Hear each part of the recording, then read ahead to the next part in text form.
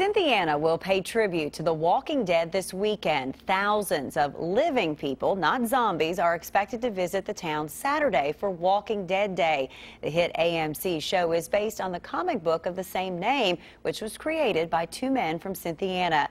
New at 6, Sean Moody shows us how people there are gearing up for this unique event. Edition of the very first issue. They're calling it the Cynthiana, Kentucky edition, and it's easy to see why. Now, I'm not a very good substitute for Officer Rick Grimes, but if you put me here and take out all the zombies, you'll see we're right at the intersection of Main and Pike Street. People who live here hope it really puts Cynthiana on the map.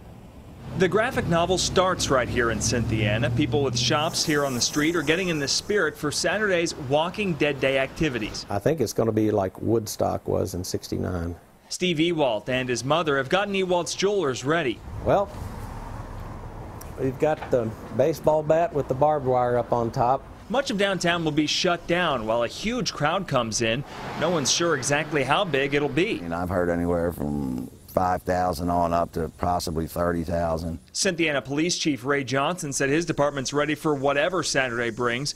They'll have some help from some other agencies and the National Guard. And you prepare for the worst but hope for the best. For the Cynthiana Chamber of Commerce, the best would mean big business. And this is great to bring in a lot of tourism and out-of-town people to see our Cynthiana businesses and how great they are. A lot of people didn't even know that Cynthiana was a real place. I think it's given Cynthiana something to be proud of, knowing that this, phenomenon that's known as The Walking Dead really started right here. Back at Ewalt's Jewelers, Steve's just about ready. He'll enjoy the company for the next few days.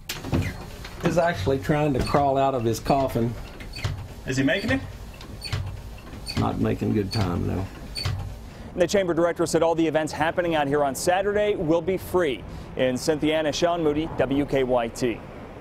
I can tell you it is all the buzz there for sure. If you are heading to downtown Cynthiana Saturday, there's going to be parking at the high school. They're going to have shuttle buses to take people downtown.